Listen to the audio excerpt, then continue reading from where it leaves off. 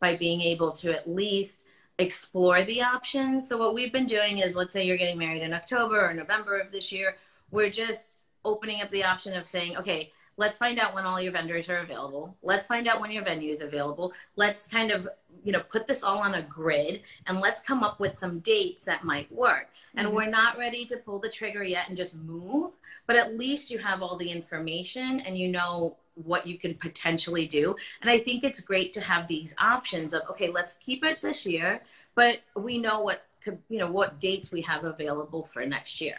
And I think it makes people feel a little bit better knowing that they have an option B and a backup plan if they really need it. But yeah, I'm going to interrupt you for a second. crazy. I have a question though. I've got a lot of members now in LadyDrinks, and there's a lot of doctors who are talking about the social distancing, even with people in the waiting room. So when you've got 300, 400 people that are expected to show up to a joyous occasion like this, how is the social distancing part going to work? Are you thinking about that?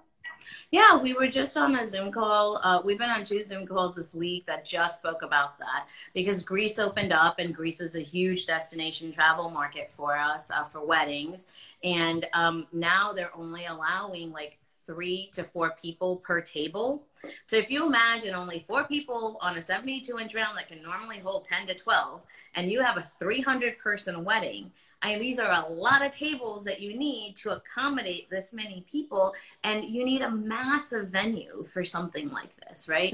So that's what's happening in Greece right now, and kind of following suit on what they're doing. I mean, the United States hasn't announced anything of the sorts just yet, but we really, all of our new brides for next year, we're really telling them get a bigger venue. If you think you're gonna have 300 guests, get a venue that can hold 600 or 700, because you just don't know what's going to happen between now and even April, May, June, July of next year. And if these regulations go into place, you can't really be like, oh my God, I now need to find a new venue.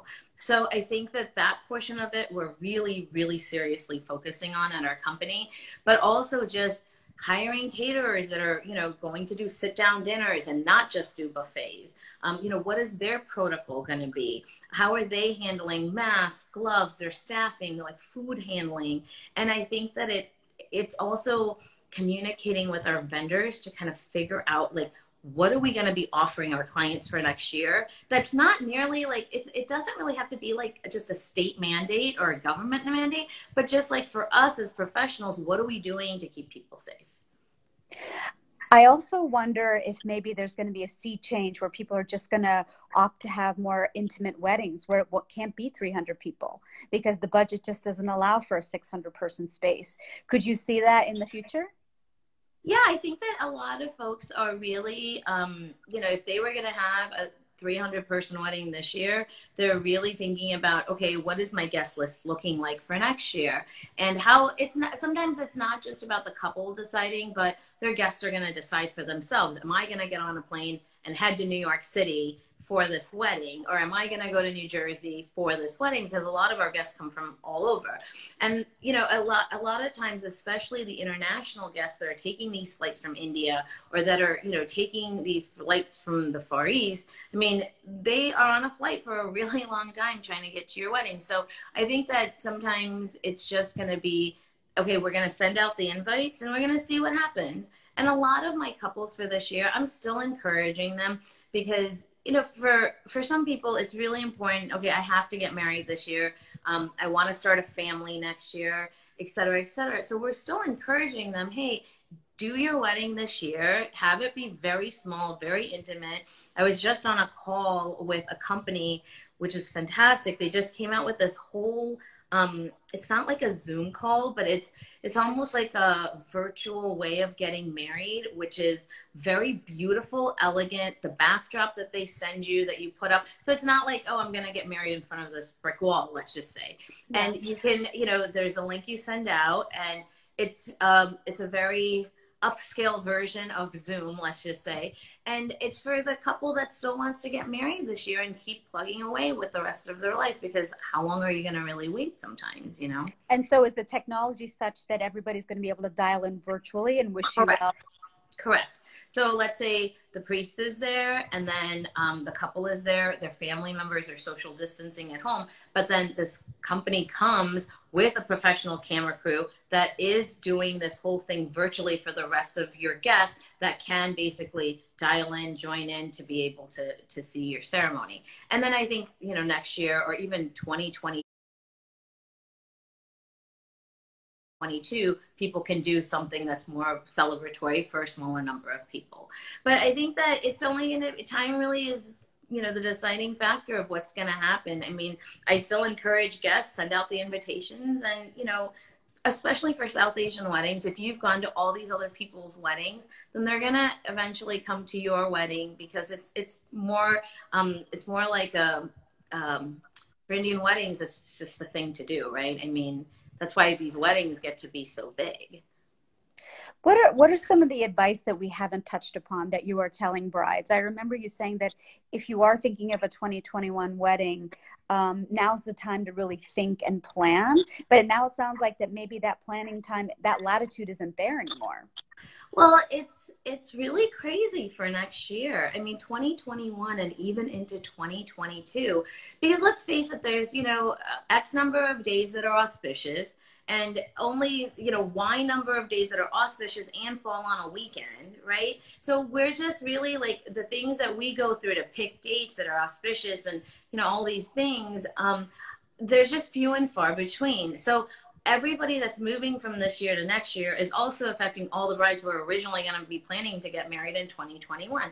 So there's just like this whole dichotomy of things that I've never seen before in 18 years. And it's not just for venues and couples, it's also for vendors. Because now, like, vendors are, okay, my one bride from 2020 wants to move to 2021, but I'm getting this whole influx of calls for 2021. So how do I balance all this? And a lot of your luxury vendors we only do 2 weddings a month, right? Just for our own sanity and the customer service that we provide, we only really do 2. We don't ever double book a wedding, and then we only do 2 weddings a month. So it really makes it challenging to accommodate everything that's going on. So it sounds like a lot of patience is going to be in order come 2021 if you are planning to get married. Correct. And I've also been telling a lot of new clients, like, I get it. Everybody wants to get married on a Saturday, but in India, people get married on a Tuesday, or they get married on a Wednesday. Like, it's not that big of a deal, especially if you can get your venue and you can get your vendors and you still have a beautiful wedding and people are still able to travel. You know, just open up these dates so that you're a little bit more at peace as to what is available and making sure that you get what, you know, what's going to make you happy. I think one of the things that's signature about you is that you do a lot of exotic vacations, vacation destination weddings. What are some countries, some places that people haven't considered that you think are like a real gem? It's an undiscovered gem. And if Greece or Italy and Spain or Mexico or all the places that you've already done weddings aren't available, what's a nice tucked away place that you'd recommend? There's so many beautiful places. I'm very fortunate because I get to travel a lot and I love to travel, as everybody knows. Honestly, being stuck in one location for 8 weeks, I don't remember the last time that I was in the same city for 8 weeks at a stretch. So I think that, you know, my favorite places, I mean, I love Italy, and we've talked about like Lake Como. I think it's absolutely gorgeous, especially for Indian weddings. I think that there's just it's so charming, and the character that Italy has, any different city that you go to, I think is just beautiful. We recently, a lot of our weddings are getting smaller, right? So they're talking about these private buyouts, and there's a ton of small islands in the Caribbean that literally it's just you and your guests. There's nobody else there. And it's perfect for hosting like 100-person wedding. We were approached by some places in the Maldives. Same thing. You just buy out. I mean, it's one resort per island in the Maldives. You buy out the whole resort. It's just you.